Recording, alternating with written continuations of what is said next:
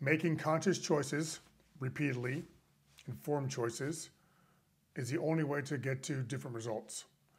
We've all heard the phrase that doing the same thing over and over again, expecting different results, is insanity. And to achieve a different outcome, you need to perform different actions. And people understand this intellectually. They get it, right? But they don't get it internally. And so not getting this internally derails them before they even start whatever goal they're setting out to do. And that's what I want to talk about in this video this week. So stay tuned. I'm Akimbo So. I'm a Soma therapist and a Soma trainer, which is kind of like a physical therapist, but more, and it's all underneath the osteopathic model. And I work with people a lot with therapy and exercise program to achieve a different result. And so I get to have a lot of great interactions with people. It's one of the benefits of my business. I get to really know people, and I like people, so it's great to get to know them. But I can also start to tell, because I've been around people for a long time, when they're going to succeed and when they're going to fail. And I always hope that I'm wrong when they're going to fail, but unfortunately, most oftentimes I'm correct. When they're going to succeed, I see an openness, a sense of humor. It's not easy, like they still have to work through things, but I don't see a wall shut down on them in terms of what they can do. I do see that in people who don't succeed. So as I'm talking to them, you can see just a wall start to come down of fear and uncertain and fear of what's going to happen, right? They're afraid because they don't understand what I'm saying totally, and they also start to think, oh, I'm not capable, which leads to like some uncertainty, confusion, and all of a sudden they're stuck in this thing, and they believe all that to be them, right? And now they can't think straight, they can't ask questions. Whenever they go do an exercise or we go do treatment, they're not allowing the process to happen. And it's all because they fear being uncomfortable. They want to feel safe and understand everything they're doing and what's going to happen. But that is not life, and that's not the way to achieve something different. If you choose to do something different, you have to allow that process to change you. You can't choose to do something different and expect that you're going to know how you're going to feel and think throughout the process. You have to accept that you're going to be uncomfortable. Seth Godin wrote in his book, The Dip, about to become a doctor. The dip to become a doctor, the uncomfortable part, is taking organic chemistry. I've never taken it. It doesn't sound too pleasurable, but it causes a lot of people to doubt themselves. I'm not going to get this. It's kind of boring. I don't know. But if they can kind of get through it and start to realize more of who they are and learn and complete the course, well, now they come out the other side, and more likely it's going to be easier to become an MD. Same thing for lawyers going through law school. Same thing for entertainers who get agent rejection. It doesn't matter what your choice is. You need stress in your life. Not too much stress, but not too little. You can't just sit in your little bubble and hide yourself from the world and the things you have to do to progress as a human being. You have to accept that stress in your body and learn to adapt on yourself. That's how you achieve what you want. When you went and got your career, you had to go through some stressful situations to achieve your career. Graduated college, stressful situations to achieve something. Trying to work on a new body, stressful situations to achieve something new. You have to allow that process to happen and change you. If you don't allow yourself mentally, emotionally to be uncomfortable with the process, then you're not allowing yourself to do something different to get different results. And you're expecting to get different results, stay in that same mental, emotional state, which, as we know, is insanity. You're not allowing the process to work.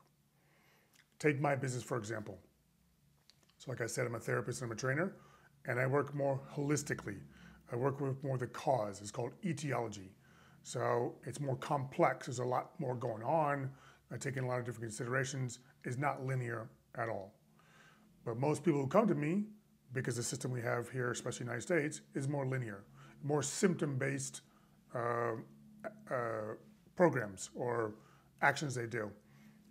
Neither one is better than the other. They both have their place, But I would say most people, especially when they come to me for correcting injury or getting stronger or more balanced or less pain, they need more of the complex type program. They need more holistic because what they've been doing linearly through PT or chiropractic or doctors has either not worked or stopped working. So when I take them into a therapy and exercise program that's more holistic, it's a little surprising. It's a little surprising because we're now working, one, more than just the area they talked about, they're working the whole body, and two, I start to target areas that they haven't used before and have become pathologically tight or weak or dry or a combination of the three. And so it's surprising what it feels like. I know because 18 years ago, I felt the same thing when I went through it, right? So when I went through this program before I became a practitioner in this program, I was a little surprised by how challenging it was and the places I felt it. But one of my superpowers is that the uncomfortableness of staying stagnant where I am is much greater than the uncomfortableness to move forward. So I allowed the process to change me. And the process changed me, obviously physically, because now I corrected what I want to do, but more importantly, helped me grow as a human being. I like, oh, look, I'm more. I can do more. I connect more to my body. I expand who I am, right? And it's not to pat myself on the back because it's not just me. Anybody who walks through my doors and allows the process to change them ends up being changed. So I see in them too. Eventually, not allowing yourself to be changed by the process is going to lead to you quitting. So now you've quit the new thing that could have helped you. And you've quit and you've made yourself feel a little better mentally, emotionally. Because you quit and you stopped and you took yourself out of that stress. So you didn't feel that stress anymore.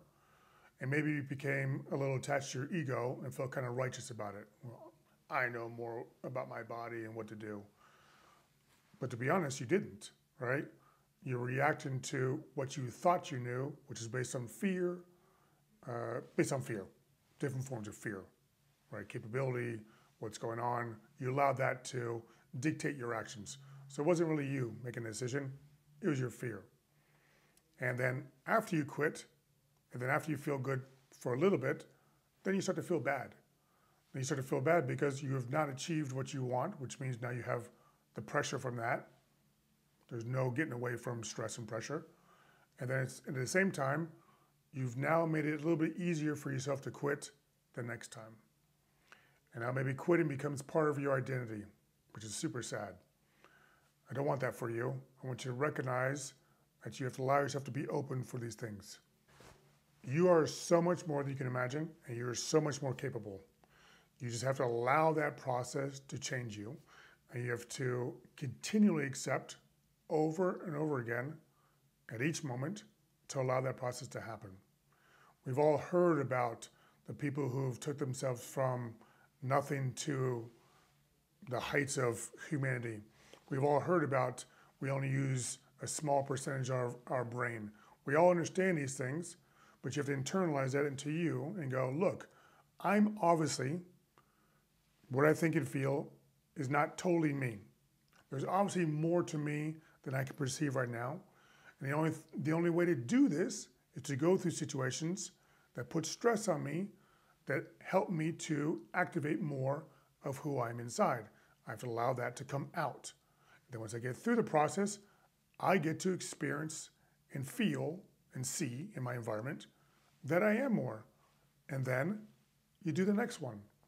Because as Eckhart Tolle says, life is not here to make you comfortable. Life is here to help you grow.